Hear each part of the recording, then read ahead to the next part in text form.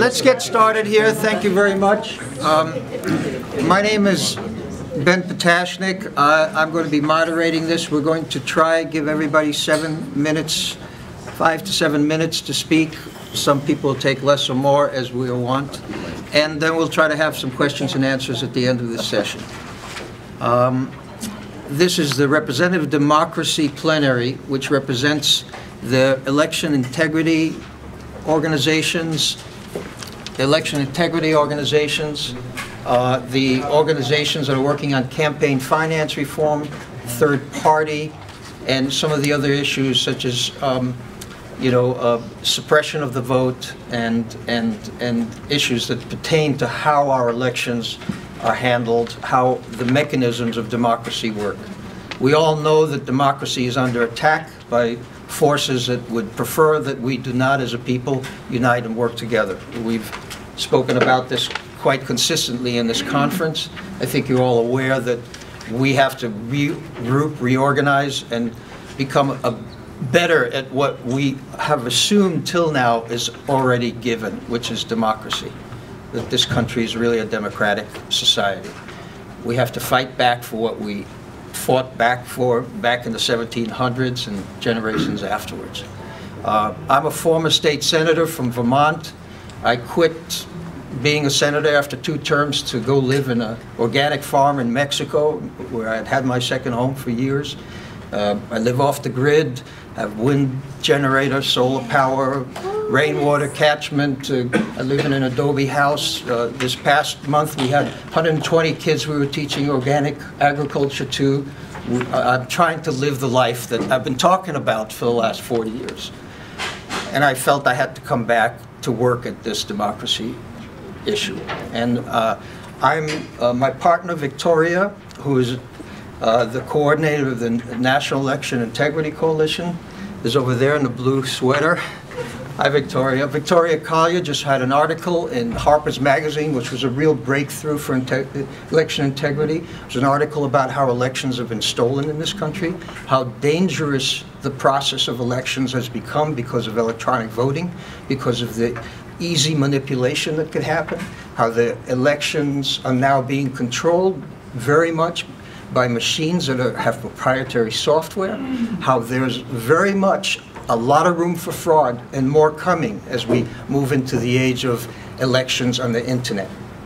Right now, e-voting on the internet is a big issue that's spreading throughout Canada, and it's coming to your town. All I have to say about that is, if the NSA could read your texts and your tweets, and if the NSA knows every phone call you made, they'll know how you voted. So think about that. The secret ballot will be gone when our elections go to the internet. Now the kids love it because they can vote on their phones, okay? But democracy will be over as we know it, because then your boss can know how you voted, and your government can know how you voted. And if you're a dissenter and you want to vote against the government, they'll know how you voted. So we will be all living in fear when we go to vote. So please remember that, if there's anything you take out here, okay?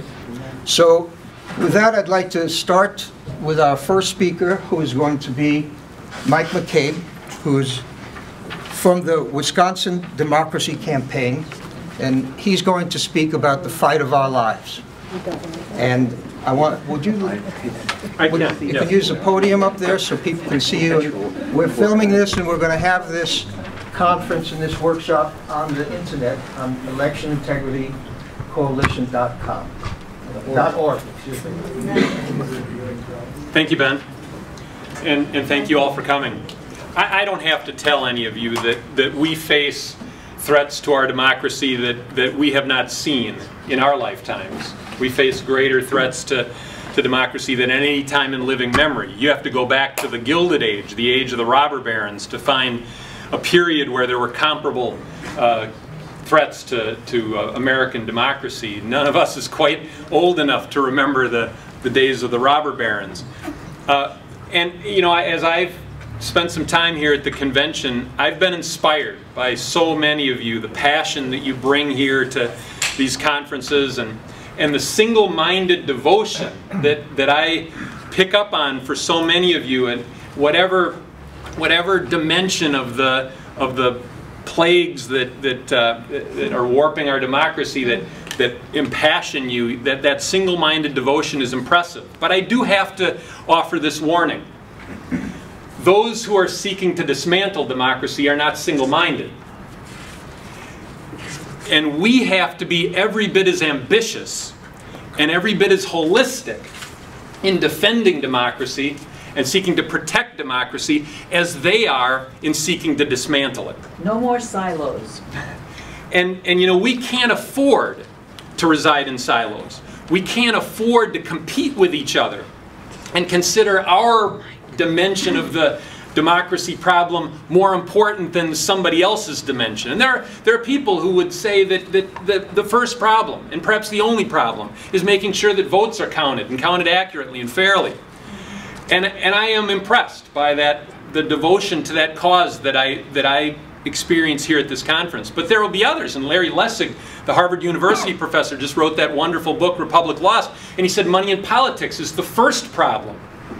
But you know, we can't afford to compete with each other, because those who are seeking to do harm, to do violence to democracy, have been incredibly holistic in the way they approach this. Yes, they are after vote counting. There's no question about that. And there is nothing more fundamental to democracy than the idea of one person, one vote. And there is no threat greater than the threat to that fundamental principle of one person, one vote. And to make sure that that principle is safe, we have to make sure that people can trust that one person has cast one vote and that it's been counted accurately. So yes, it does start there. That is a fundamental starting place. But of course, they haven't stopped there. They're just as interested in voter suppression. And they are just as active in attacking voting rights. And you know, it was decided in America that the poll tax was not only illegal but immoral. Well, Wisconsin, as have many states, has passed a voter ID law. And those people who lack the proper photo identification, if they don't have the ID, they have to have a birth certificate in order to get the photo identification. If they don't have a birth certificate, depending on where you live, it's somewhere between $8 and say $30 to get a copy of your birth certificate. And if you're a woman and you no longer have your maiden name, you may need a copy of your marriage license to get the birth certificate to get the photo ID. The marriage license is going to be anywhere from $8 to say $20. You know, the poll tax that was outlawed during the civil rights era in today's dollars was worth $10.64. Now, how is what is happening today different than that poll taxation? Yeah, it's worse. But you know, they aren't stopping with assaulting voting rights, because they also are seeking to rig elections through gerrymandered districts. A fundamental principle of democracy has to be that voters choose their representatives, not the other way around. And in state after state, it's the other way around. Representatives are handpicking their voters and creating districts that make it pretty much a foregone conclusion which party is going to control that seat. Now, if you have a secure vote and a secret vote, and you've jumped over the hurdles to exercise your voting rights, what condition is our democracy in if you have no meaningful choices on the ballot because of that gerrymandering? And they haven't stopped there. Of course, they are also after rigging elections through money in politics. Now again, as I said, it has been decided in this country that poll taxation is illegal and indeed immoral. But what is the money in politics game but a candidacy tax?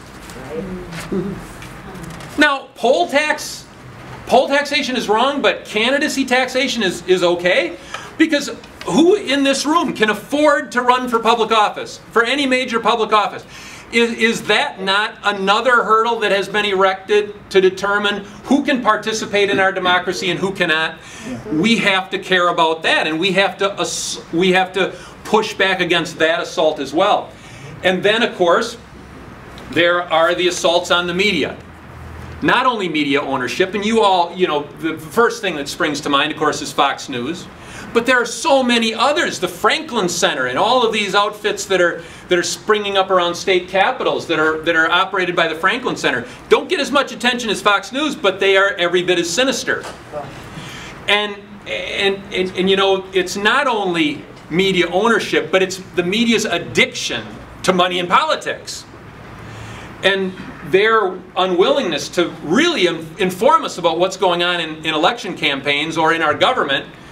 You have to pay for that airtime.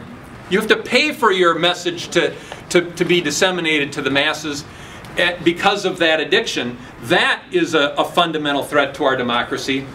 And then, of course, when all of these policies are put in place, they've then systematically gone about the business of stacking courts to make sure that those laws are upheld as constitutional.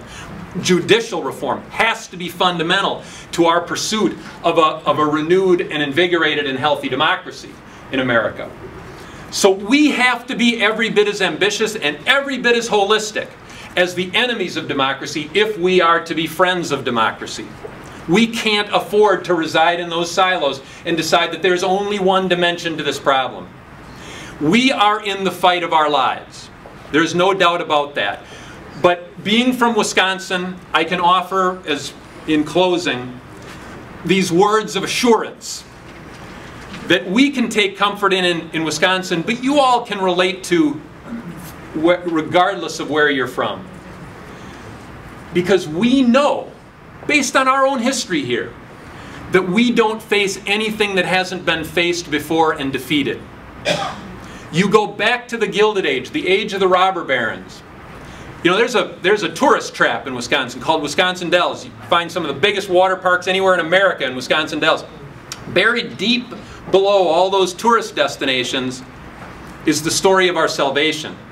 Because back in the 1800s, when Wisconsin Dells was known as Kilburn City, it was named for a man named Byron Kilbourne, a railroad baron, who built a railroad spanning our state from Milwaukee to La Crosse to the Mississippi River, and he crossed the Wisconsin River at what is now Wisconsin Dells.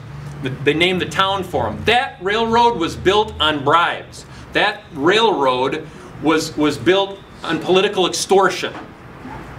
Because in Wisconsin at the time, bribing public officials was perfectly legal. And bribe public officials, Byron Kilbourne did. He went to the state capitol and made over $275,000 worth of bribes to members of our state assembly to pass a land grant bill that gave him free land from Milwaukee to La Crosse. And they passed his bill. And he went back to the state senate. He made $150,000 or so in additional bribes to get the Senate to pass his bill, and they did. And he went to the governor, Coles Bashford, and gave him $50,000 to sign the bill into law, and he did. And they gave him free land that they seized from the people of Wisconsin. He built his railroad, and they named Wisconsin Dells for him. And if you drive in downtown Milwaukee to this day, you'll drive on Kilburn Avenue, named for Byron Kilbourne. I tell that story not only because of the conditions it depicts, but because of the reaction it provoked. Legislators at the time who took all those bribes came to be known as the 40 Thieves. And in the next election, Wisconsin voters turned out of office every single one of the 40 Thieves. And Coles Bashford lost his next election by 118 votes to Alexander Randall, for whom Camp Randall Stadium is named, where the Badgers play their football. And that started a revolution in Wisconsin that bred the progressive movement and the rise to power of Fighting Bob La Follette. And in 1897, bribing public officials was outlawed. In 1897, and this state became a state in 1848. That means for the first half century of statehood, it was perfectly legal to bribe public officials. In 1897, that crooked practice ended. In 1905, corporate campaign contributions and corporate election spending were prohibited, and that led to perhaps the greatest legislative session in American history, the 1911 session of the legislature. Workers' compensation was created. Child labor laws were enacted. Railroad regulation and railroad reform was passed. Insurance reform, the first state life insurance program anywhere in America, created right here in Wisconsin. A Corrupt Practices Act that built on the political protections. The first vocational, technical, and adult education system anywhere in America. We're in one of those today. The first one ever built in America was created by the 1911 legislature. They did that then because they were free to do that. They were free to lead. They were liberated from the legal bribery. We have come full circle. We're back in the conditions that those people faced. But what they taught us is that you can rise up against that kind of corruption and defeat it. We don't face anything today that hasn't been faced here before in Wisconsin. Wisconsin people know as well as anyone that we can defeat these forces, and we will, but we'll only do that if we are every bit as ambitious and every bit as holistic as the enemies that we seek to defeat. Thank you.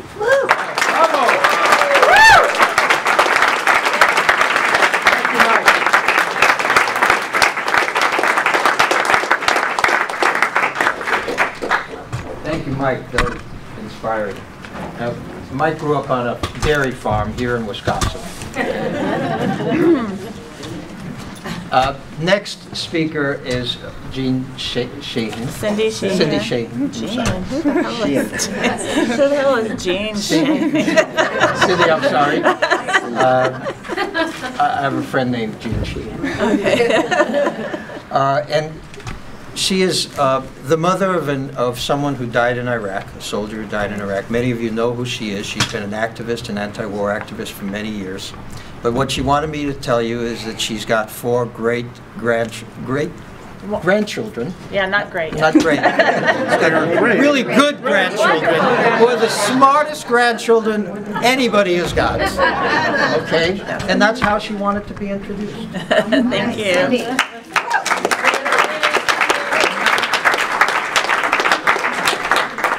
Okay, if anybody wants to get into grandma wars with me after the event, I have pictures and proof that I have the cutest, smartest grandkids. So, you know, I'm sure yours are cute and smart too.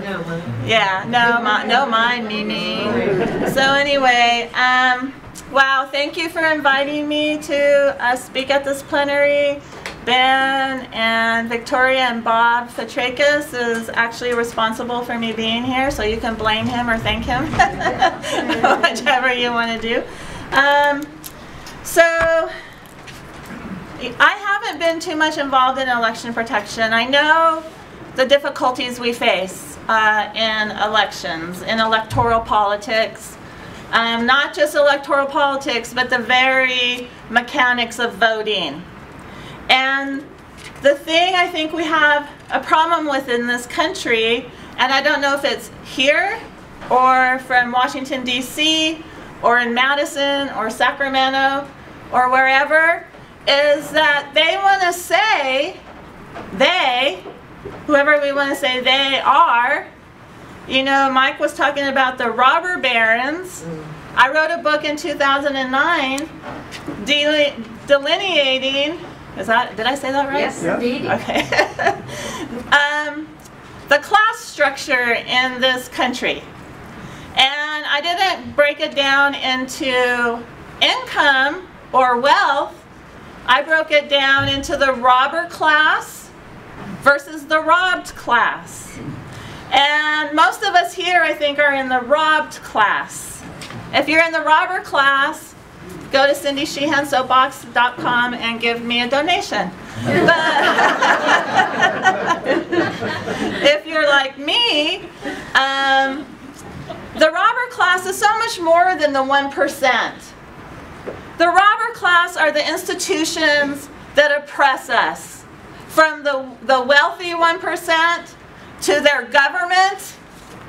You know, the governments aren't by the people and for the people, unless those are the rich people and the corporations, right?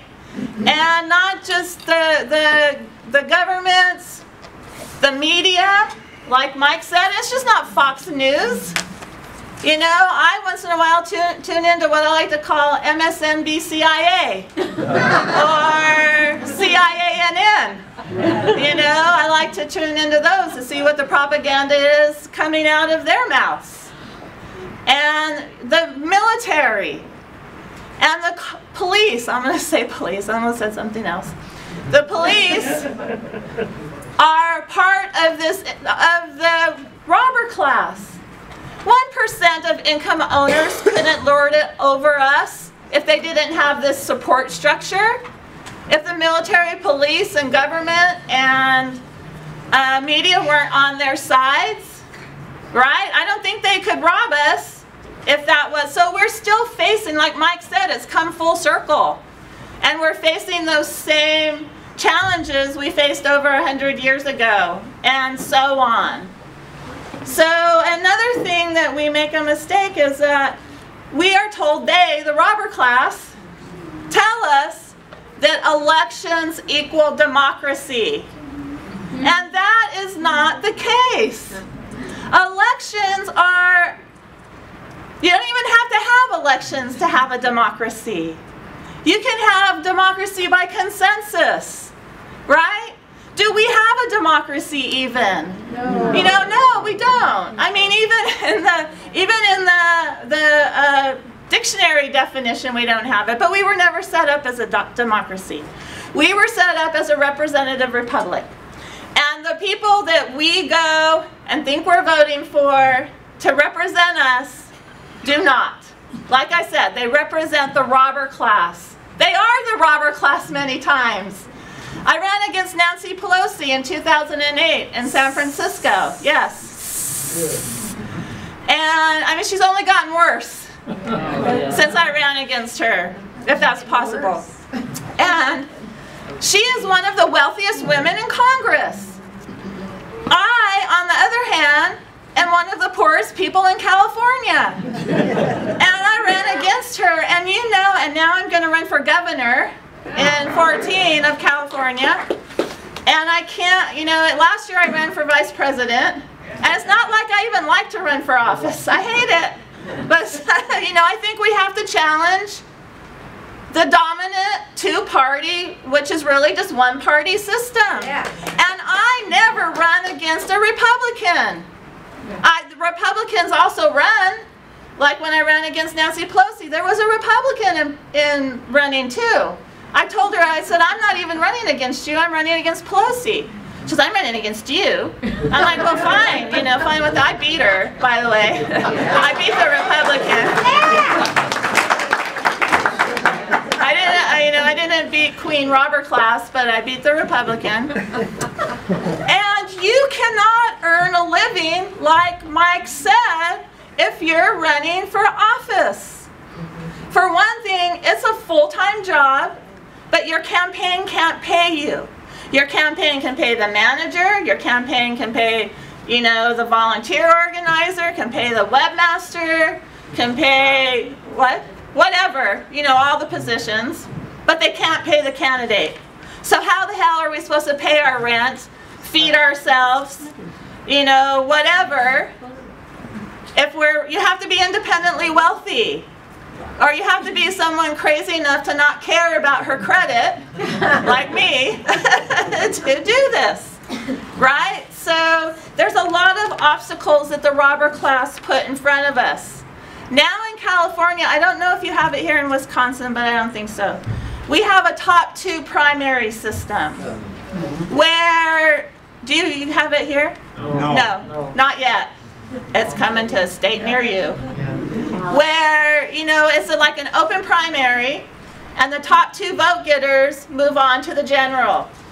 Now, this was sold to us as it was going to be something that was going to, like, bring a renaissance of democracy to California. I don't even know how the hell they sold it to us that way, because that doesn't make sense. When you limit the choices, you limit participation. And so, guess what? In 2012 was the first time we had elections based on this.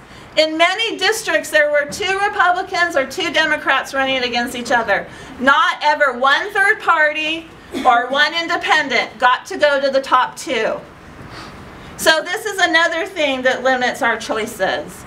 And many people look at, and I'm not talking about us here. Let's talk about the robber class. They want to tell us that there's no democracy in Iran because the Ayatollahs pick the candidates. Yeah. So they get to vote on whoever the Ayatollahs tell them they can vote for. Sounds familiar. Is that different? I always say we have the Ayatollahs of the American election system that pick our candidates to vote for. Wall Street, Big Pharma, the military-industrial complex, banks, whoever they are. I know the right wants to call them the New World Order. I always say I'd like to have a Bilderburger, a vegan Bilderburger, with a New World side order of sweet potato fries. But you know, I don't think they do have meetings. They call them like the G20, GA, NATO, Bohemian Grove, World Bank. You know, they do have meetings.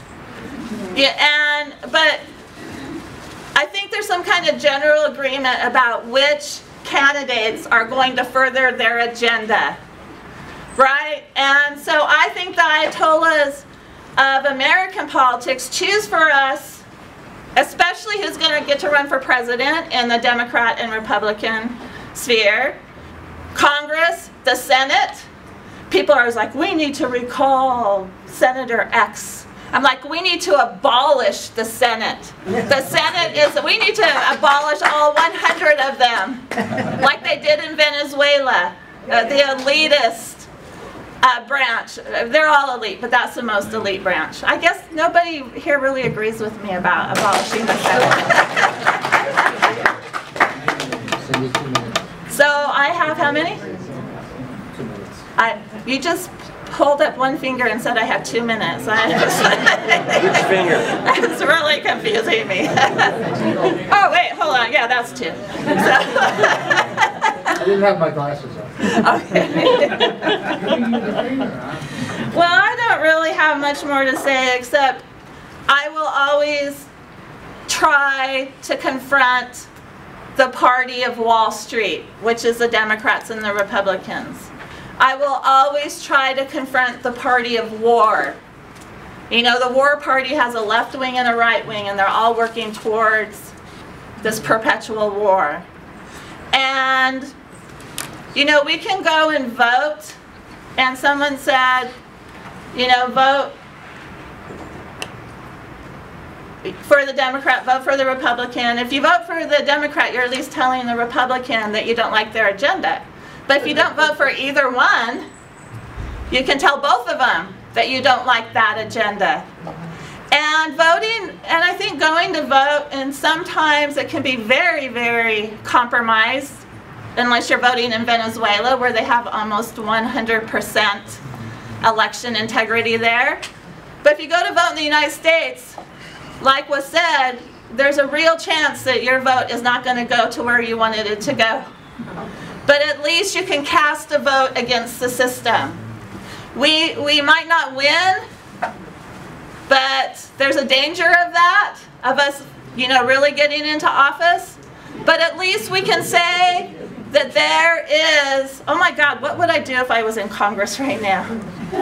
They'd give me a corner office in some basement, you know, shove me to the side, and I wouldn't get up and say my esteemed colleague from anywhere. I'd just be that asshole from Arizona or wherever. So anyway, but we have to, and voting is just not democracy. Getting out in the streets, working together in movements, making more encourage diversity. If there's diversity, if there's youth, if there's people of color, if the demographics of your movement look more like the demographics of the country, that's when we're going to have a relevant and very successful movement. Thank you.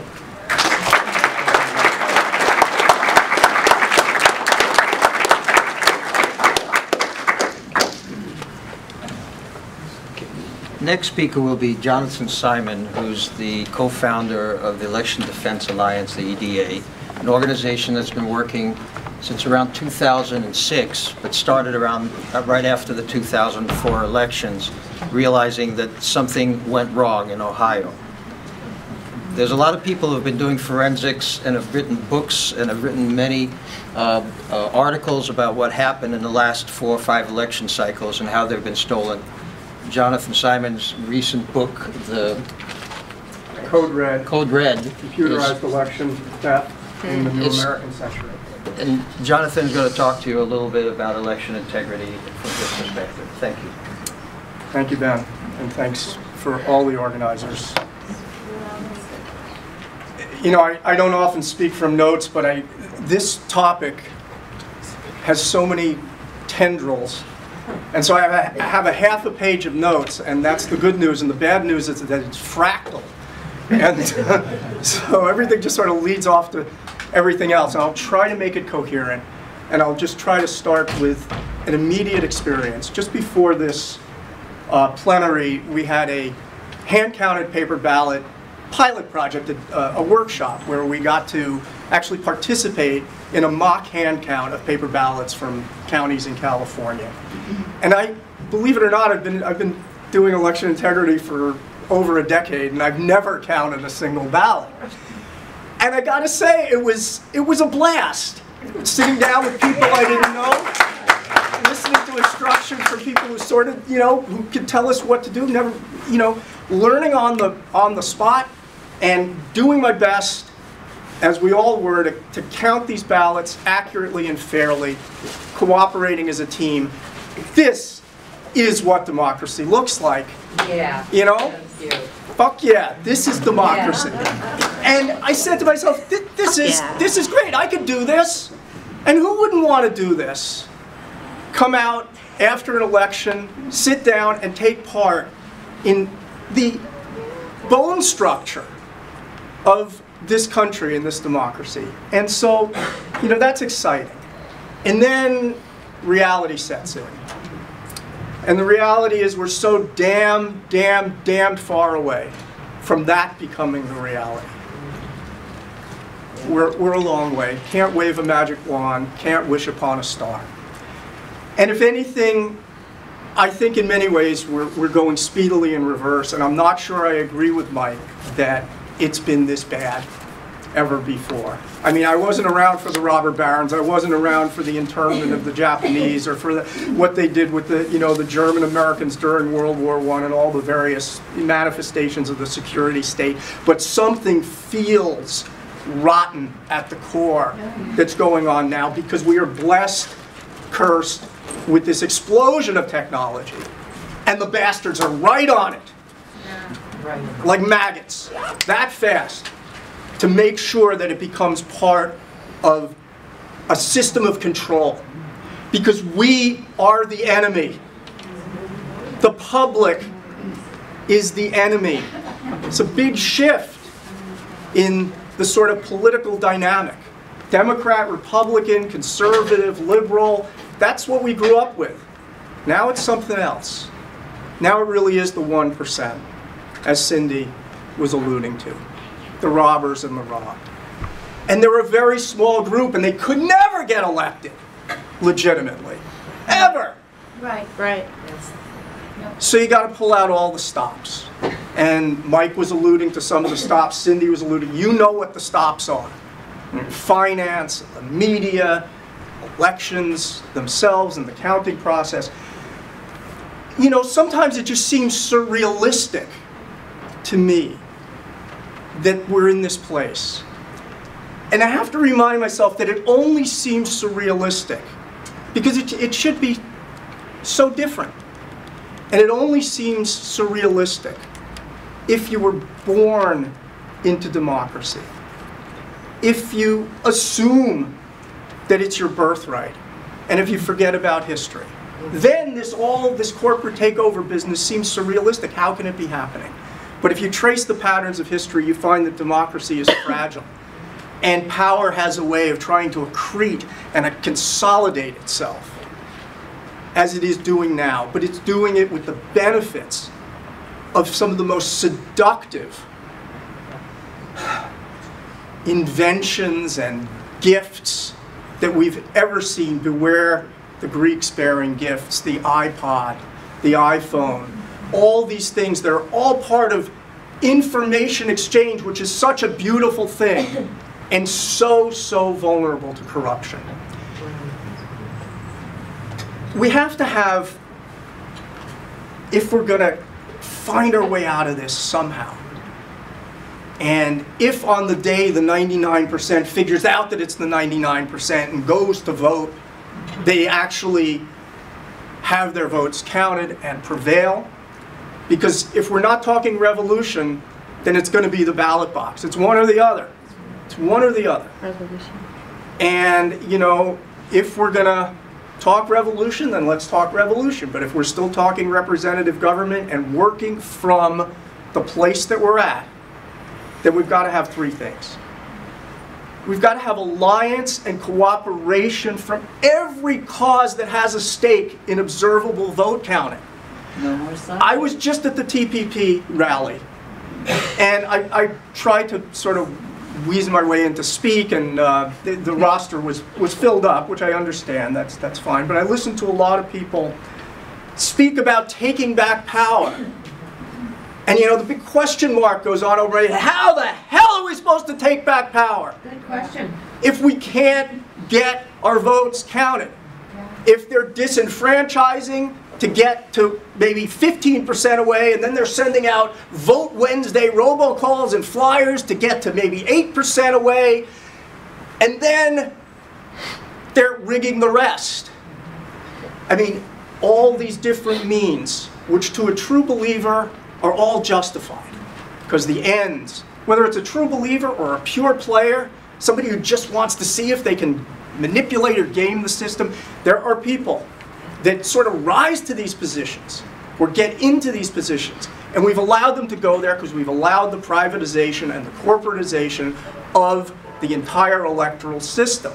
So we've got to have alliance from all the people that this is destroying their agendas, whether it's environmental, unions, economic, education, you name it. And I'm not seeing that because not a single person at TPP said how we're going to take back power, said anything about what happens when we go to the ballot box to vote the bastards out. So we've got to have that. We've got to have background pressure and big megaphones. And this is where it's anathema, it's sacrilege. Celebrities count in this culture of ours. I hate to say it, but one good word from Oprah or Matt Damon or Bruce Springsteen, a tweet, something, it brings focus, it brings attention. We have a message. Not too many people outside of our choir are hearing our message. We can use whatever help we can get. So to get to people who have Twitter followings, I got a Twitter following of 43. Greg, you probably beat me by a few. There are people with Twitter followings of, I don't know, 10 million or some big number. One word from them about Greg's book, Cindy's project, my book, NEIC, and a lot of people will become focused. We need that. And we need something that will sell. And this is where I would love to see hand-counted paper ballots. Boy, would I love to see. I had fun. We owe this to our democracy. This is a duty. We have rights in a democracy. Don't you think we should have some duties and responsibilities as well? And one of them might be every year or so, or with primary elections, you know, maybe twice a year, 3 times a year, participating in the actual counting of the votes. Is that really asking too much? That would be a beautiful thing. Yes. Unfortunately, it's a hard sell. We're not designing a democracy from scratch. We're not designing a republic from scratch. We're not writing a constitution from scratch. We've got a system that's pretty damn entrenched. Election administrators, 140,000 places all over the country that want to do things a certain way. What can we give them that they'll sort of, even if we kind of have to finesse it through a little bit, hide the ball, but that they will sort of say, yeah, okay, we can do that, and that would be sufficiently deterrent to stop the big picture theft of American elections. I'm beginning to sort of warm up to audits and risk-limiting audits and things that you can actually get election administrators and legislative people to approve. No election system is going to be perfect. We don't need it to be perfect. There's noise in an election system. When you're counting lots of big numbers, things will happen. We don't care about little things that happen. You know, a vote here, I'm sorry, count every vote is cast in the land of Oz, but not in the real world. But if it is not coming from a deliberate, manipulative intent, then those things kind of, they work out. They work out over time. You're not going to steal a country. You're not even going to steal a state or a town through miscounting one vote here or miscounting one vote there. But if you set the memory card zero counters to plus 100, minus 100 on 1,000 machines, and nobody can tell because it's 3 lines of code out of 500,000 lines of code on a memory card that is never, ever open to examination, well, you certainly can steal a country that way. As a matter of fact, that's exactly what we've seen happen. Along with disenfranchisement and along with Citizens United, you need a lot of weapons if you're the 1%. Okay. Take a deep breath. There is a enormous psychological impediment in our cause that probably doesn't exist in some of the other causes. And that is this vision of America, and it's part of our individual and collective pride as a democracy, as the beacon of democracy. What we're saying is happening is just so disturbing that a lot of people will shut down. The closer to the corridors of power they are, the more they're going to shut down. So one of the things we've learned the hard way is that even though we've come up with all sorts of numerical, circumstantial, statistical evidence of fraud, it doesn't make a very good elevator speech. Fortunately, the machines are so damned vulnerable. Just think about the memory card exploit, you know? And there are many more, and that's not even getting into internet voting and the machines that are networked, that have servers out of state in Tennessee counting the election in Ohio, open to anybody. The vulnerability argument is very, very, very strong. And so there are arguments we can make. We've got to pick them well. We've got to join together. We've got to make it so that if there is a Coles Bashford, that bastard governor of Wisconsin, and you know there is in today's world, that we can vote the bastard out of office.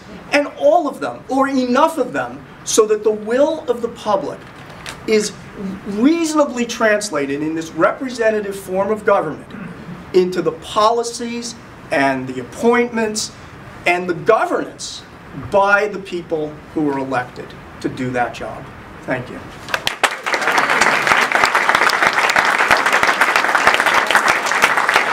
This is a great crowd. Thank you very much all for coming. Our next speaker is one of the heroes of the election integrity movement, Bob Fitrakis, who's a professor in Ohio, who was one of the people who exposed a lot of the stealing of the election in Ohio in 2004. He's written books, he's made speeches, films, he's been involved in many fronts, including legal battles where, you know, he's fought the election frauds in many ways in 2004, more lately in 2012, and I hope that you're as inspiring as our last speakers, and I know you will be.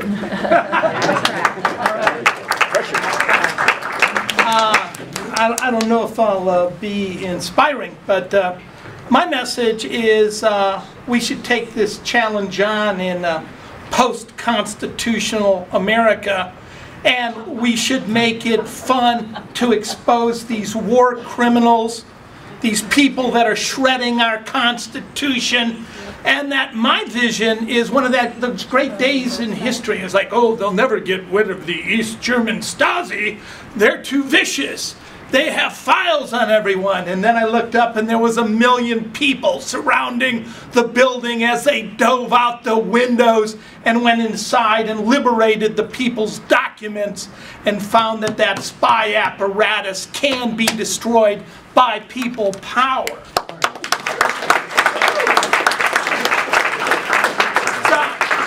Every day, you know, since we know they have carrier IQ on our phones, right, is that I think every day we should say hi to the NSA. But we're watching you. You think you're watching us. We're coming for you. So, but look, this is post-constitutional America. I mean, let's look at some of the analysis, right? A group of far-right religious fundamentalists in the 1980s came to power with what was called the useful idiot, Ronald Wilson Reagan, representing the corporate forces. And in that situation, what has now happened, why they've had to move to post-constitutional America, and why we're in the fight of our life, is because we won the cultural war. The right-wingers came in. It's because they didn't like women owning their own bodies.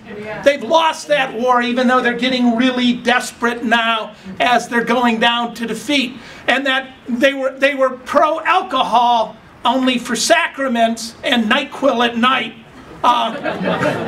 But they didn't like marijuana. We won that war. Medical marijuana, Colorado, Washington. The environmental war, we won that. Gay, lesbians, bisexual, transgender. We won that war. The counterculture has prevailed. We're a diverse people. We're a tolerant people. We're a peaceful, environmental people who believe in sustainability. So what do they have left? The corporatists. And we know from Mussolini, who defined corporatism as fascism. The two words he used, right? What is fascism? Corporatism and illiberalism.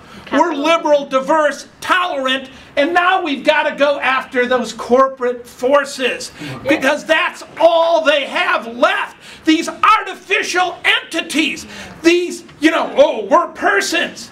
I mean, they're vampires that are sucking the very substance out of our communities.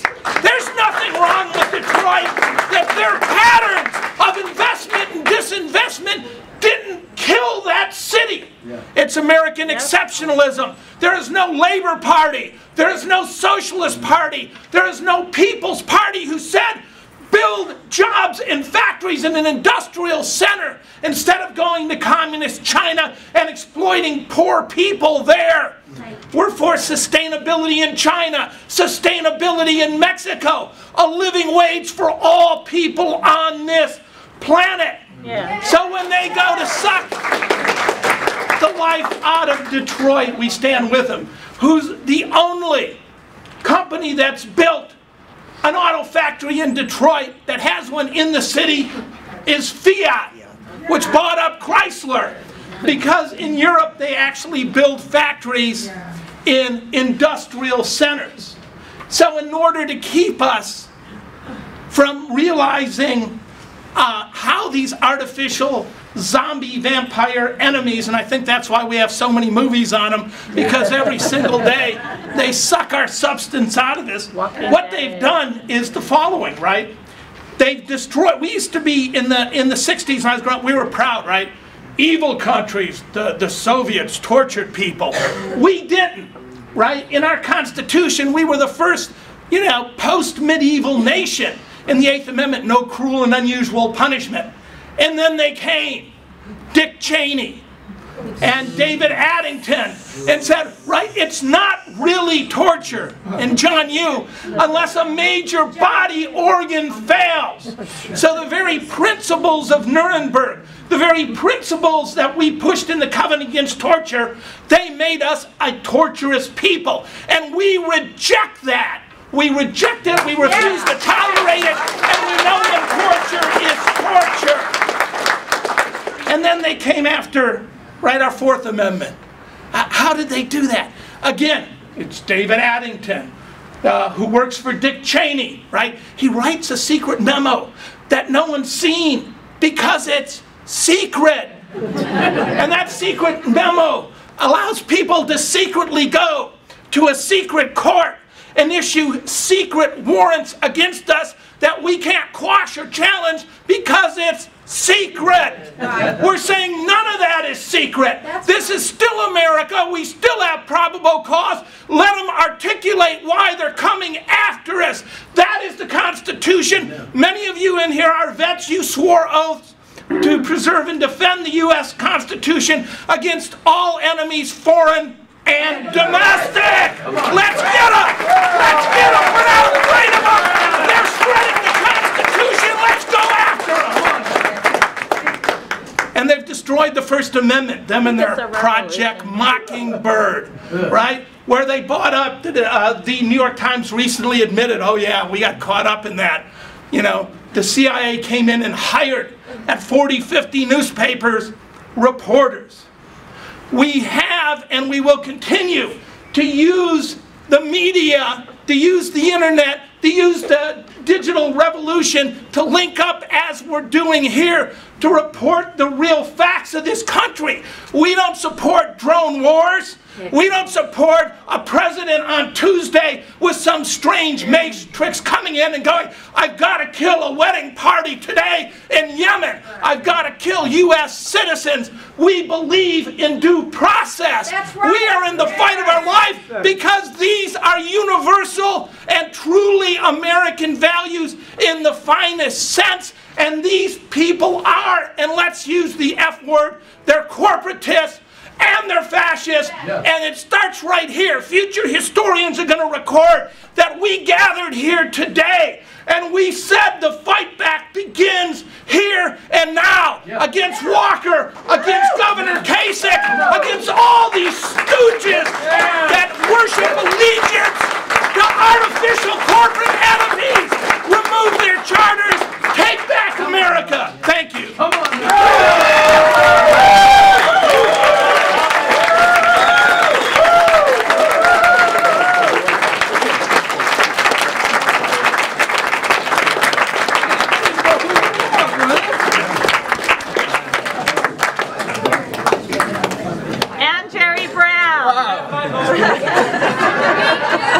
Who wants to follow that up?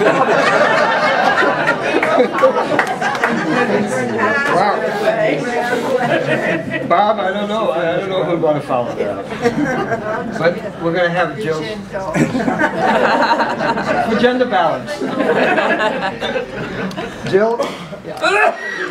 Jill Stein was a 2012 candidate for the Green Party. She was a presidential candidate. And she now serves as president in the shadow Green government. All right. So I'm going to speak from that America where there is a Constitution, and that America where there is democracy, that other America, a virtual America. And in that America, we actually do have a government of, by, and for the people. We call it the Green Shadow Cabinet. And just to give a taste of what democracy feels like, I just want to tell you some of the things that we together have accomplished in the Green Shadow Cabinet's America. And the government of, by, and for the people that we together have created. And if we had a real democracy and real hand-counted paper ballots and money out of politics and a free media that actually allowed full and fair coverage of all candidates, these are the kinds of things that we would have right now. And I think in order to get there, in order to get election integrity, in order to get voting reform and instant runoff voting and proportional representation and the things that really represent who we are and what we feel and what we need and what we want right now, we have to couple democracy reforms with economic reforms, with healthcare reforms, with housing reforms, because the reality is that most people are really struggling day to day to keep their heads above water. So unfortunately, it falls to us who have the time, the wherewithal to really be looking after, to be the monitors of the technology of our democracy. This needs to be a mass movement. And in order for it to be a mass movement, we really have to bring our movements together. So I want to just run through some of the things that we accomplish. We've already accomplished in this virtual world where we have a democracy. Bradley Manning is a free man. Okay. His sentence has been reduced to time already served, and he's a hero.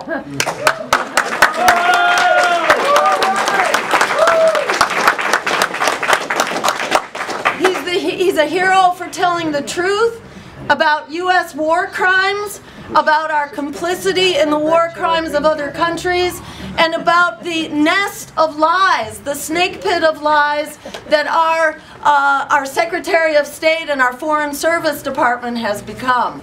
So we owe a debt of gratitude to Bradley Manning for telling the truth to the American people, as we owe a debt of gratitude to Edward Snowden.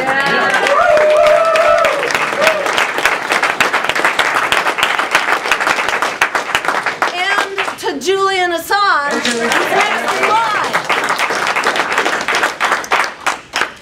In this democracy that we deserve, that we should have, we have in the virtual world right now, we have health care as a human right. We have Medicare for all. So if you have medical bills, if you have medical concerns, forget about it. They're taken care of. You are now covered through Medicare for all.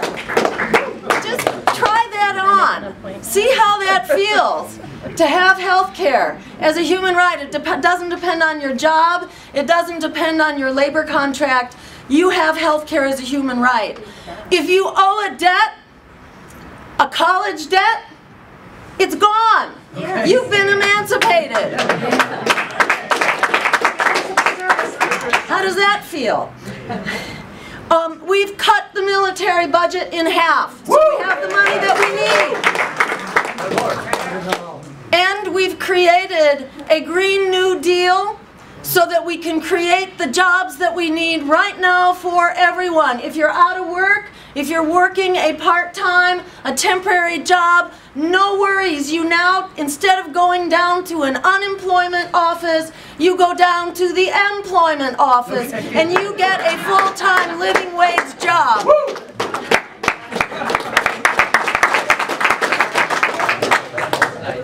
And you do it making your community healthy and sustainable and just. You don't have to sell your soul to the fossil fuels or the nuclear companies or the financial service companies. We have good jobs to create good and healthy communities, nor to Walmart, exactly, nor to the fast food industry.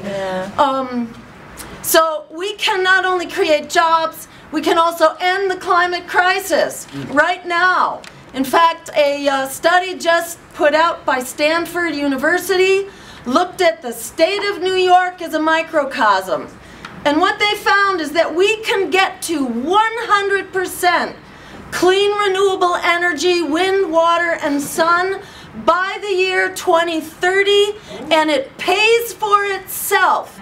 That transition they tell us we can't afford, it turns out it pays for itself because of all of the fossil fuel, pollution-related heart attacks, strokes, asthma, cancer, learning disabilities, diabetes, and all the rest that are related to this fossil fuel economy and transportation system and food system that we have.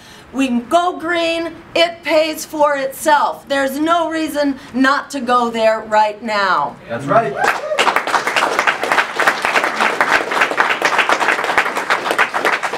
And as part of the Green New Deal, we call for democracy reforms because there will be no getting of these transformational policies while the predators continue to run the show in Congress, in the White House, and in the voting booth and the voting machines. So we call for a democracy agenda.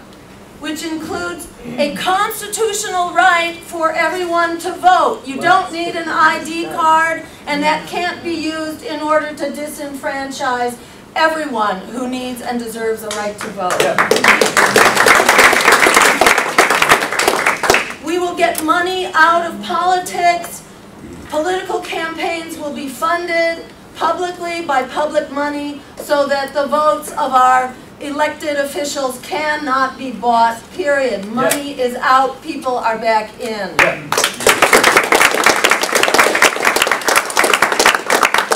And we can afford public financing of our elections the minute we make media free for all qualified candidates who are on the ballot. The excuse is used that we can't afford public financing. We passed it in Massachusetts by a 2-to-1 margin, and the legislature, which was about 85% Democratic, repealed it, saying that, oh no, there was no way we could possibly afford to pay the costs of elections. You know, if we can't afford to pay the costs of elections, we have a real problem on our hands. But we can get rid of that problem by eliminating the cost up front, by making media free. That's where the cost of elections comes in. Right. They've usurped the public airwaves. We need to take them back.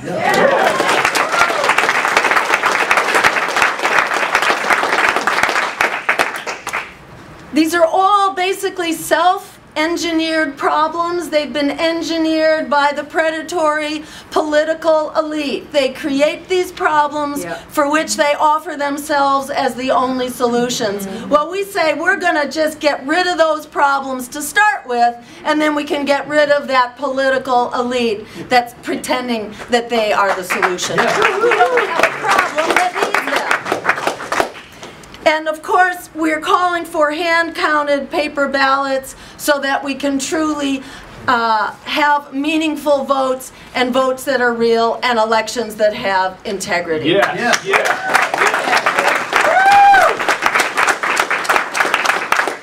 we're calling for equitable access to the ballot. In the campaign that I just ran, we spent the first 10 months really just getting on the ballot, and then we had about 5 weeks to then run a political campaign. So we need to make election access, ballot access equitable, as we need to make equitable our debates. We should not be in the business of locking up grandmotherly presidential candidates and strapping them to chairs for 8 hours, handcuffing us to metal chairs, surrounded by Secret Service, Homeland Security, and militarized police, because we do represent that big a threat.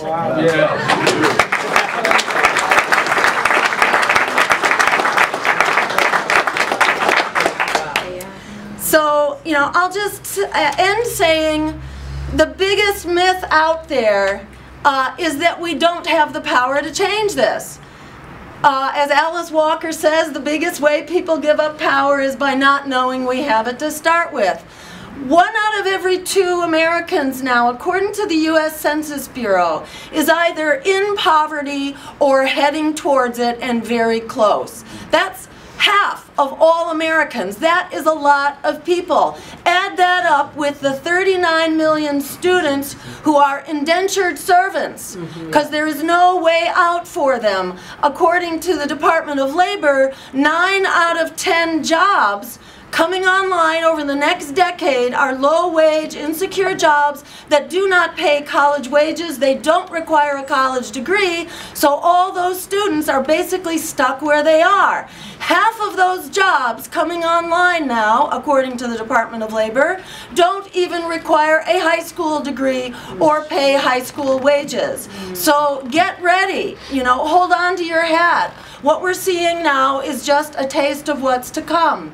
But the message here is that if we broaden our movement This is a movement for democracy and election integrity. It's also a movement for economic justice, for jobs for everyone, for living wages, for health care as a human right, for education that's free from pre-kindergarten through college, through a college degree, for ending college debt, for breaking up the big banks and putting the Wall Street crooks into jail. Yeah.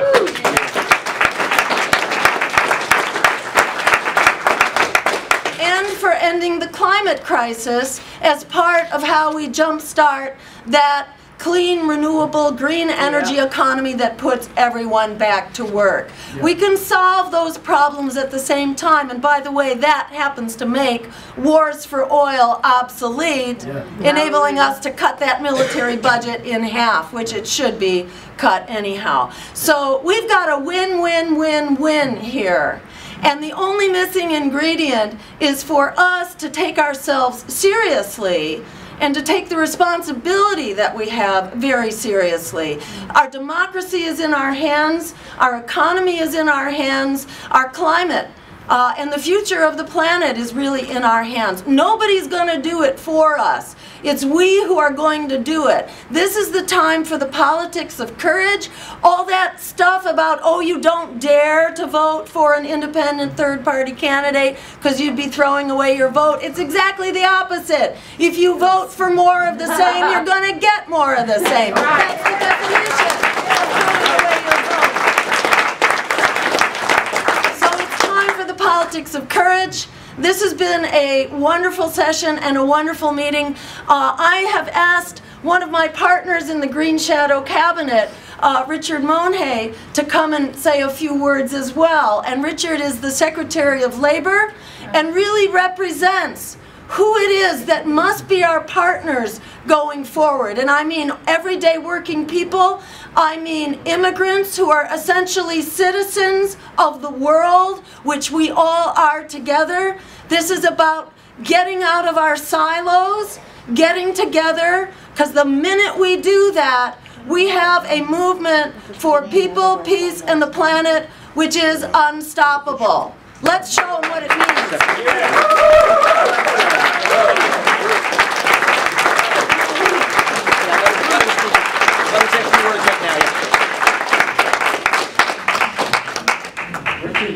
Richard Monje is going to speak. We've invited him to speak. Jill asked us. And Richard is the Vice President of Workers United, the SEIU. It's a union that's in the forefront of fighting the attack on workers in the Midwest. He's been organizing low-wage workers. He's worked on a number of political causes. He first came to an awakening of his political role when he was shot by sheriffs following the Chicano moratorium. He's worked with Texas farm workers, IBEW, Steelworkers United. He helped create a union leadership school where rank and file members take part in creating a political roadmap for the union. He's long been active in the fight for immigrant rights, and he's joined the Move to Amend leadership team and is Secretary of Labor for the Green Shadow government.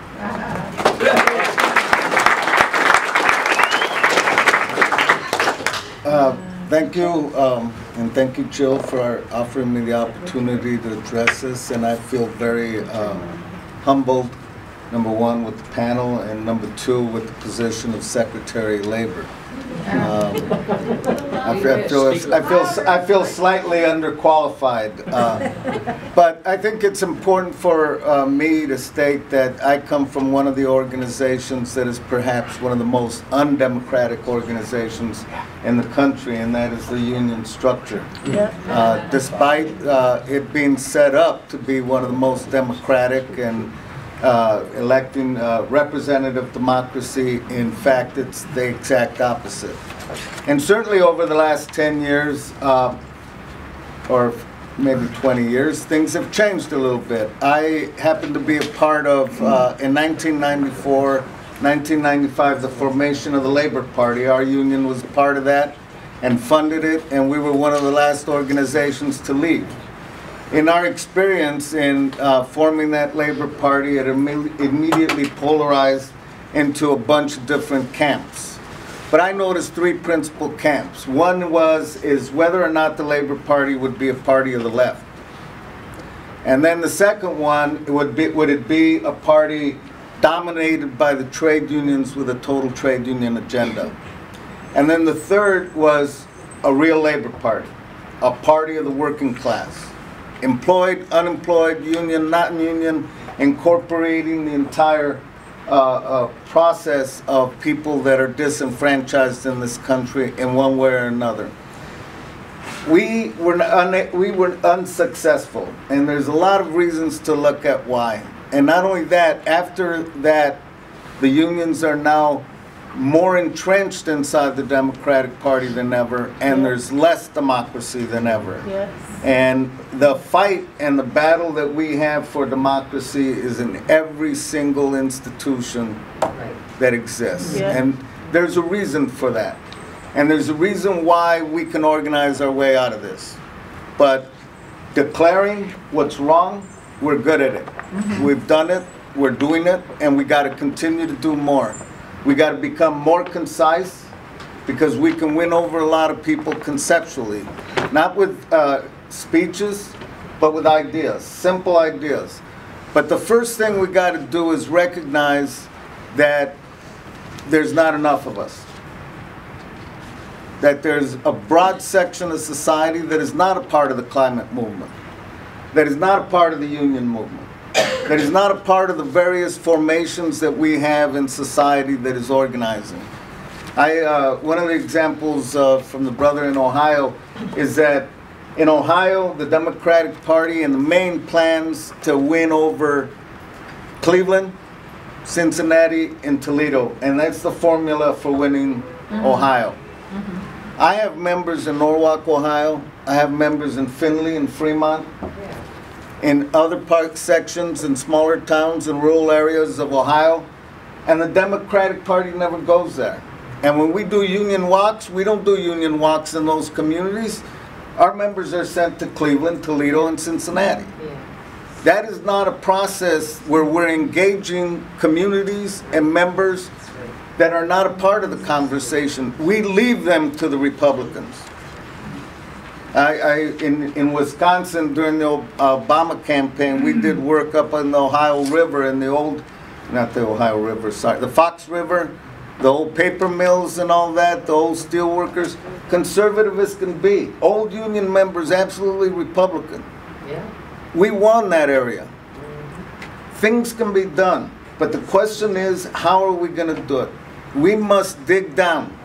I look at our members more as territorial rather than as union. And why do I say territorial? Because one time I walked in and got an assignment in Norwalk, Ohio. One shop, 4 plants, 500 members. Another workplace across the street, 500 members, 3 shifts, 3 plants. 1,000 members in Norwalk, Ohio.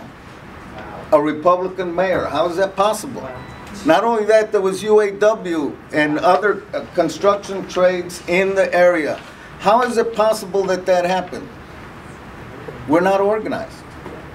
We allowed that to happen. But if I could organize at least 500 of those 1,000 members to organize 10 people, 5 from their family, 5 of their neighbors, we could take everything over. Why didn't we do it? Why don't we do it? So we have developed a leadership process for internal purposes of the union, because we want to be a member-driven organization, not a staff-driven organization, and there's a difference. And whenever you go to demonstrations and you see unions there, see if there's members or staff there. Yeah. And you'll know that. But that's true of everything that we do. We go to the people that we know will go there. We don't reach out to the broader group of people. We don't try to process and convince them. And that's what we need to do. We need to turn every one of us into an organizer of 10 people.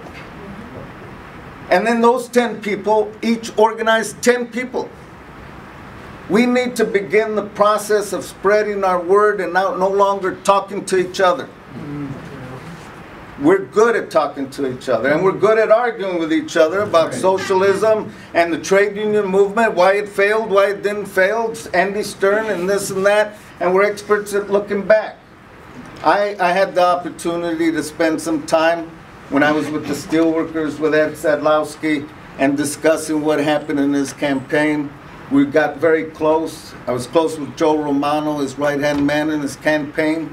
And, you know, I spent a lot of time talking about how he went around all over the country. He had to carry guns to go to local union meetings because the International would organize against him.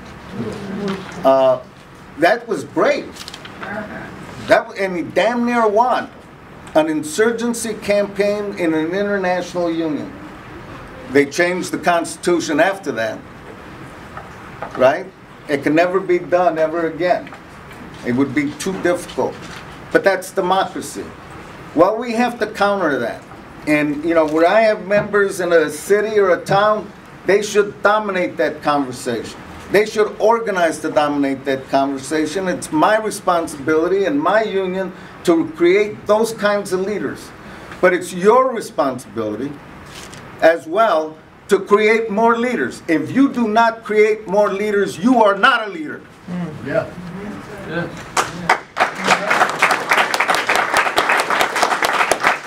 And we have to proliferate that idea and concept and model of organizing and continue to develop more models of organizing. But we need to be able to win people over with a concise, simple program. I have joined the move to amend because I believe that that blocks our ability to change the laws, to get elected. So let's fight to do something about it. Let's politicize the community to do something about it. Whether move to amend is actually the one, but it's part of a current to try to reestablish some semblance of democracy in this country by moving money out of the process. But secondly, after the experience in the Labor Party, I was asked to join the Green Party and to join the cabinet. And I know that we cannot accomplish this without a new party. And I'm willing to put my effort, my time, and my resources to building that party. And to fight with you, to argue with you, and other people about what that process should be. And we should argue. We should disagree. Because we need to hammer out a program that unifies us where we act as one. Yeah. And we teach our communities, our families, to act as one. Under one program that incorporates the needs of every aspect of the climate change, of the environmental movement, of the struggle of African Americans for equality, the struggle for immigration reform, the struggle for equality for Latinos in this country and all the other ethnic groups that have been isolated and marginalized, and create a unified economic relative equality in this country through an organized program. Thank you. Yeah.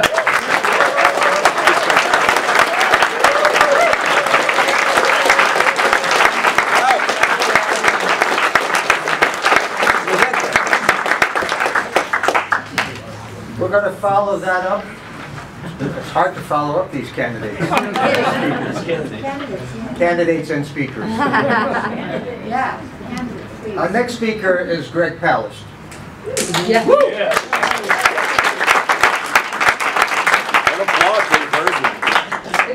Catherine Harris, you all know who she was. She called Greg Palast twisted and maniacal.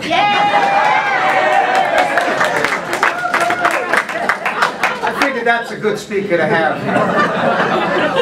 It was Palast who uncovered Harris's purge of black voters as felons in the 2000 presidential elections. Palast has investigated election theft for BBC television, Harper's and Rolling Stone.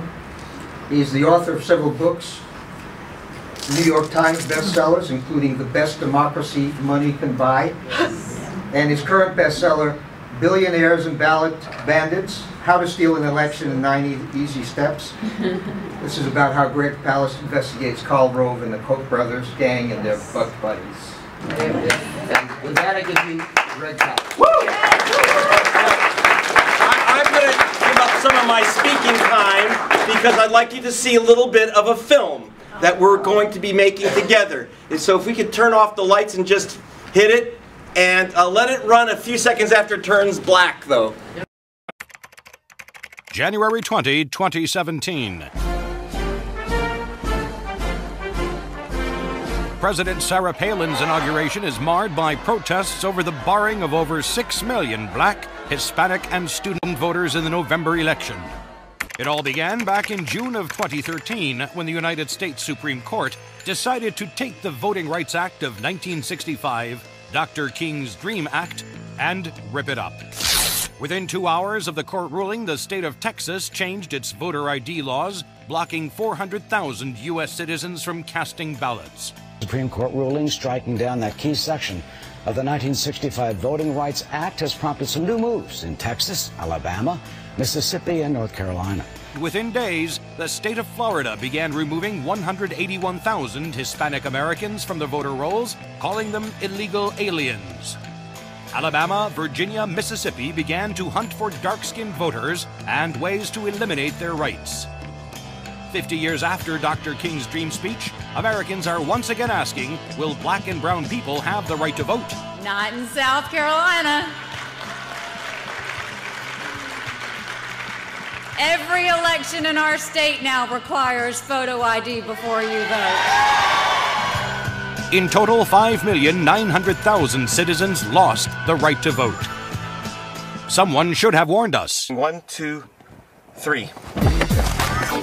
And someone did. Catherine Harris calls Greg Palast twisted and maniacal. No, I'm not. I'm a reporter. From the reporter who busted the Florida election theft stories for BBC Television, Democracy Now! And Rolling Stone. And this is Greg Palast at the Republican National Committee. Greg Palast is back with an experiment in citizen journalism. This kind of guerrilla journalism doesn't work for me. With a new film based on his New York Times bestseller, Billionaires and Ballot Bandits. Palast busts open the story of how the election of 2016 will be stolen and who's stealing it. My brother and I are job creators, and because of that, we're also candidate creators. Including the secret tape recording of a man named Koch and revealing the Koch brothers' hidden hand in the XL Keystone pipeline. Are not representing the United States. They're representing Koch oil and they're representing the oil industry, which is in the midst of a hostile takeover of our country. They're literally trying to turn this country into a third world petrostate and a corporate kleptocracy. From Florida to Ohio to California, Palast gets to the bottom of vote theft shenanigans. Because I didn't know when you fill in the name that you had to put a bubble in. Mom, it said you had to put it in the fill in the bubble. I'm sorry. We could look to other people that we paid $4 million to purchase this election for the Republican Party. Mr. Roberts? Billionaires and Ballot Bandits, the theft of 2016. Produced by you. Hi, I'm Robert F. Kennedy Jr. For many years, Greg Palast and I have been writing about and investigating voter suppression. Voter suppression is real, it's happening, it's a crime, it can happen to you, and there's something that you can do about it. Make your tax-deductible contribution to produce this film. Go right now to www.gregpalast.com. Let me show you what I mean. I'm anti-Republican and Democratic if they self. Will you blow up buildings, Mom? Actually, you can't. The elite does what the elite do, and we have to learn to be smarter than the elite. Unless you want to sing Hail to the Thief in 2016. Oh, man. Go to gregpalast.com.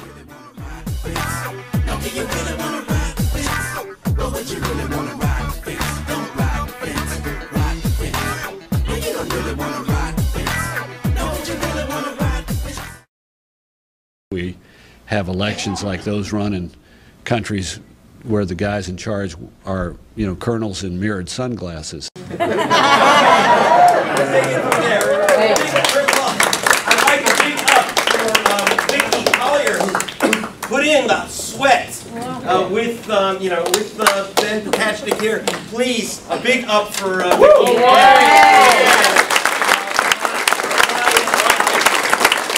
Secretary General of Monje, Fitrakis, the Gold Star mom, Cindy Sheehan's worth her weight in gold. Marta Steele here is, by the way, a great investigator of vote theft. Mimi Kennedy from PDA, please. These are very important building links on the chain, breaking style, the altar, coach band. Jonathan Simon, EDA, that's who's trying to save our lives. And Mike, let's talk about your silos. In November of 2000, in fact, I got in trouble because in London, working for BBC TV, I get a couple discs at my desks, and they are the names of the felons, the criminals, and ne'er-do-wells that were removed from the Florida voter rolls for the election of 2000. So I cracked those discs, went through them, and found names like Mrs.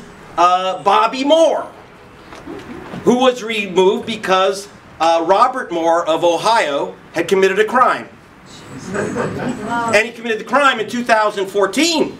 So Catherine Harris could reach into the future and find the bad guys. There are 56,000 names. You might not be, you'd be shocked to find out, I bet, that most of them had BLA next to their names, black. Almost all were D for, I don't know what party that is, and everyone. I asked the Attorney General of Florida, so how many of these ne'er-do-wells, you go to jail if you're a felon illegally voting. How many did you arrest? How many of these felons have you grabbed? After all, you got their names and addresses. He says, well, yeah, I looked at the list and we found 6. Wow. But actually, probably not. There's probably none. And there were no convictions. 56,000 people, mostly African Americans, lost their vote. George Bush won the presidency in Florida by 537 votes. Oh. It was a racial coup d'etat. Okay, and then, okay, all right, give them one. 2004, I get a bunch of emails from Karl Rove's office. He sent me his confidential email. Oh, he didn't mean to. He sent it to georgewbush.org, which is he meant to send it to georgewbush.com. They went to .org, owed by my friend John Wooden. It was a mistake, you know, and it said return it to him. You know, don't the confidential return them, and so I did. I looked at them first. Okay, thousands of names, and they call them caging lists. Here's another caging list. And I looked at the caging list, and I went to the Republican Party and said, "What's all these names here? What's this caging list?" They said, "Oh, it's our donors." And I said, "But this entire list is from the homeless shelter in State Street, Jacksonville." What do you do? Let them lick the plates at the $500 plate dinners? What do you mean? Okay. And there was another list. Here's what they were doing. They were sending letters. Caging is this. Bobby Kennedy and I were investigating this for Rolling Stone. They were sending letters to 700,000 voters and when those letters came back, undelivered, they would challenge your vote and say these are fake voters from fake addresses. They sent them to homeless shelters. They sent them to apartment buildings in Miami of Jewish voters who they knew would not be around when they sent the letters in August because their snowbirds are going north. They were going after the elderly of Zion. And they were going after black students at black colleges sending letters, and another group.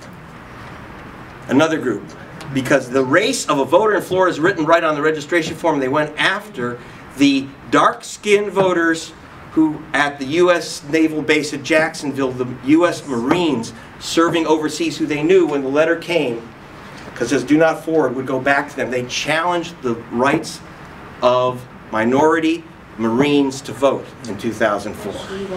Okay? And go to Iraq, lose your vote, or maybe your life, and mission accomplished. 2004. That's not all. We think you're done with purges. You saw that number 181,000. That's not a fantasy number. That's the exact number of people that Rick Scott last week began purging from the voter rolls of Florida. 181,000 illegal aliens. People like Jose Hernandez. There was once a guy named Jose Hernandez, believe it or not, who was deported. So every Jose Hernandez in Florida loses their vote. And I said, well, wait a minute. I called the General, my God, these are criminals. You get caught voting and you're not an American citizen, you automatically go to jail. There's never been a case where someone hasn't gone to jail if they got caught. You go to jail and then you get automatically deported. I said, how many of those 181,000 have you got? He said, well, I said, come on, you got their addresses, you got their names, they show up to vote. Why aren't, you know, how many of you busted? How the jails must be filled. He said, well, we won. Actually found 2, but one was an active duty Marine serving in Afghanistan who hadn't yet received his citizenship papers, and his commander had registered him wrongly. Wow. The other was a Austrian Republican.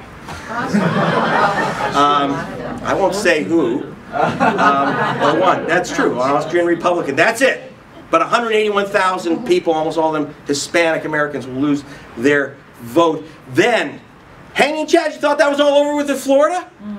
Ohio, talk to Bob Fitrakis, okay? In Ohio, 2004, more hanging chads than were in Florida because of punch cards. I know you're worried about computer voting in Florida. It was the hanging chads, baby, that was a tremendous amount of vote, unbelievable vote loss. You want to know? That's called spoiled votes, by the way, hanging chads. It's part of the game, overvotes, undervotes. Now, wait a minute. I said, spoiled votes, there are 1,451,116 spoiled votes in the last election.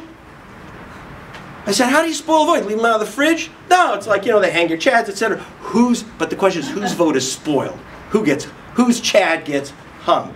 I know we all saw, I just like every bad reporter who went to Palm Beach and saw, we had our pina coladas while we were filming, the chicks in bikinis, and that was, the butterfly ballot. Okay, but you know what? You go to Gadsden County where 1 in 6 votes is thrown in the garbage can, blackest of 67 counties in Florida.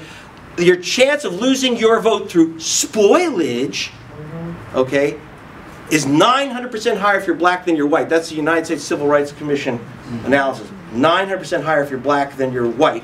And 2012, I go to Ohio for Democracy Now! And I went souls to the polls. I'm following a Baptist church to vote.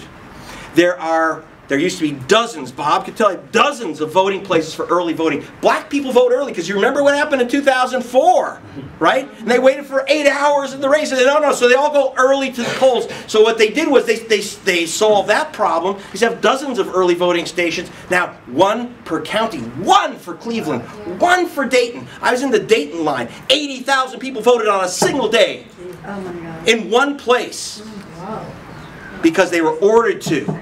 But when I say voted, I don't know if they voted. Because you know what happened? I waited in line 5 hours with the people from the church. Okay? With the church group. They waited. No one would get out of line. No one. I didn't see a single person. Okay? And then they got to a room, and they didn't go into a polling place. Because they ordered the removal, the closure of the polling booths. Instead, you went into a room, and they gave you a request for an absentee ballot. Oh, no. Now, these people were at the voting clerk's office, county clerk. They weren't absent from anything. What was absent was democracy. They got an absentee ballot. So, a request for an absentee ballot, and then an absentee ballot. And I go, what the hell is going on? So it's the middle. I call up Bob, and he's heard the worst things. But he said, this can't be. I said, Bob, just sit there. I got there. I got to Columbus at 1 in the morning. Got out of bed. Well, actually, he wasn't even in bed. He was working away. So at 1 in the morning, I said, Bob, look at this. Look at this. Well, I don't have one with me. Absentee ballot request. And then they were given, from the request, if they were accepted, they got the absentee ballot. They fill out why. The answer is, let me give you this number, 488,136 absentee ballots were disqualified in the election. 500,000 ballots. You know what? Don't go postal. You say, oh God, I don't want to vote on a computer, so I'll mail in my ballot. So the guys are going to steal your vote. Instead, you just hand them your ballot and expect them to count it. Oh, it fell. How many votes actually get counted? Do you know what? Okay, other than the state of Oregon, do you know if your vote's been counted when you mail it in? Do you have any idea? The state of Oregon, you should know. State of Oregon, that you can find out. And and why doesn't your vote get counted if it's absentee? Well, you saw my mom. She wrote in a candidate's name. Jill, you'll love this, Madam President. She wrote in the candidate's name, Donna Fry won as mayor of San Diego, won the race. And then the Republican official said, wait a minute. We're going back through this. She won as a write-in candidate, can you imagine, for mayor of San Diego by several thousand votes. And then they went back and they said, wait a minute. We're going to look at each of those write-in votes. And if they didn't add the E at the end of her name, out. She agreed that the ones that said surfer chick, she's a famous surfer, could go out. Blonde could go out.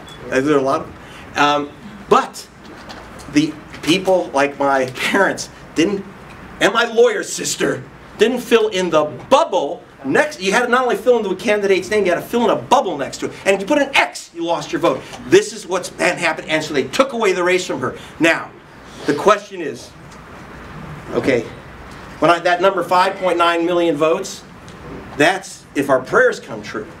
That was in the analysis. I used to be a statistician. That's the analysis of the number of votes that were illegally lost in 2008 election. It was worse in 12. Some of the worst elections we've had. But what's coming up, 100, you just saw it, 5 states already with the ID laws, etc. Now, absentee ballots, spoiled ballots. There are 9 caging, purging. There are 9 ways to steal a vote. So this book is called Billionaires and Ballot Bandits: How to Steal an Election in 9 Easy Steps. It's also about the Koch brothers and their buck buddies. See, no one steals votes to win elections. They steal votes to steal the money. David Koch ran for governor of Kansas as a Democrat. Okay? Don't forget. Okay? It's not about party. Okay? Amen. By the way, you can learn about what their role is in the XL pipeline in this film, because you heard Kennedy, there's something you can do about it. And I'll tell you the first thing we're going to do about this. 9 ways to steal the vote. Actually, lines are that, when you saw those lines I was walking on, the hours of lines, who was in those lines. Oh, the Pew Charitable Foundation, they said Florida only had an average 20 minutes of vote time. What's everyone complaining about? Oh, well, let's just look at, that's if you include the white wait. If I took a film in Ohio, I was waiting in line 5 hours for the black voters, so I decided, well, what does it look like in a white voting station? How long did I have to wait? I didn't have to wait. In fact, they came out with a cup of coffee. They said, come in. The black people were waiting in a cold garage. If you're a white voter, they had more poll workers and stations than they had voters. Okay, now, and that's what I want to talk to you about. And I saw it was a great image for the organization here to have, it was a black hand and white hand together. Can I see the black hands here? Yeah. Well, okay, we've got a problem. Okay. It's not a South African cricket match of 1950, guys. Okay. And then I go over to Souls to the Polls, and when I arrive, we now have a white person. Okay? I have nothing against white people. Both my parents are white. Okay, now, okay, but here's the thing. Okay, I go to the churches, I go to Reverend Jack, says, how can we recreate the alliance? I said, you know, the Black-White Alliance, I said, well, Jesse, how about inviting some people for dinner? You'd have to give up the vegan thing for a night. But, okay, we have to break some silos here. There's a lot of concentration here on things that do threaten white voters, like computer voting. But you have to remember, if you're a black person, you don't get to vote anyway. You don't get to vote. Those computers were like, that would be like spending the night at the Ritz. When those black voters came in, they saw those computer machines and they weren't allowed to touch them. They got absentee ballot requests. And then when they weren't allowed that, they were given something called provisional ballots. Provisional ballots. We had, in the last election cycle where they kept a record, let's see, I just want to look at this number myself here. Oh yeah, we had, 767,023 provisional ballots, 750,000 provisional ballots that were thrown away. People voted and their ballots were rejected. What, they're criminals illegally voting? Go arrest them. No, because I went to one Indian reservation, okay, with David Iglesias, who was an attorney, you know, the U.S. attorney, who was, by the way, he was told to look for vote fraud, and he found it. He found that the elections officials were taking away the votes of Hispanic and Indian people. So Karl Rove said, oh my God, he found illegal voters, so they fired him.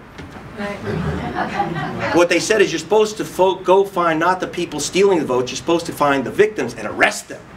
And he said to me, he said they literally wanted me to arrest George Bush and Karl Rove. Karl Rove wanted him to arrest innocent voters. He says, I can't find them. I've looked all over the Masons, given these stupid caging lists. There's no illegal voters here. And they said, arrest some anyway. I kid you not.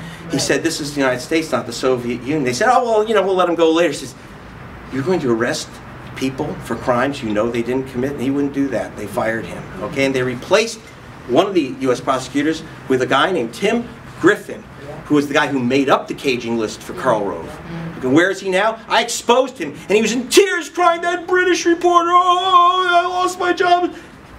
He's in the United States Congress today as the chief sponsor of the bill for the XL Keystone Pipeline. Oh, yeah. And he got there by one way. Who in the world would take a totally discredited politician, Karl Rove's assistant, caught red-handed in corruption and vote theft? How could he get into office as a four-letter word, K-O-C-H? They gave him $167,000. Okay? For $167,000, a congressman will wash your car with their tongue. Okay? So that's how Tim Griffin got there, and the first thing they said is, where's our pipe? Oh, and by the way, the first extension of the Keystone Pipeline was built and immediately cracked. Right. And destroyed an entire part of Tim Griffin's district. And he was just in the paper last week saying, they're not doing anything about this pipeline that cracked in my district. He's still on the Koch payroll as their guy. What's this district? Where is it? Okay, in Arkansas, Little Rock, Arkansas. Now, that's how it works. It is not about stealing votes. It's about stealing the treasury. It's about stealing your government. It's not partisan. Okay? When David Iglesias and I went out to the Indian reservation, the Indians all lost their votes because they said, oh, you're not citizens.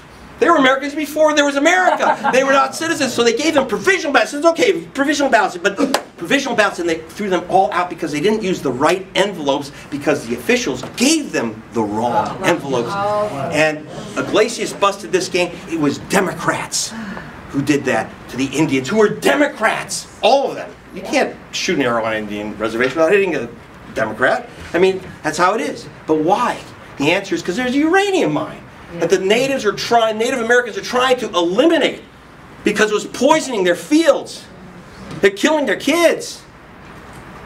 And they said, we don't want this, we're going to vote against this. Suddenly the Democratic Party couldn't handle, they didn't want no Indians in their party.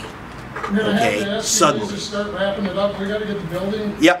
By 6 o'clock, so you got okay, so here's what I'm going to do. That's a good point. So we got to wrap it up. We're going to break the silos. One way we're going to do it, Bob talked about, we need something, you know, smart, humorous, like, and here's what we're going to do. That film, Billionaires and Ballot Bands, this is produced by you. It's an experiment in citizen journalism. I'm doing it with Bobby Kennedy and others.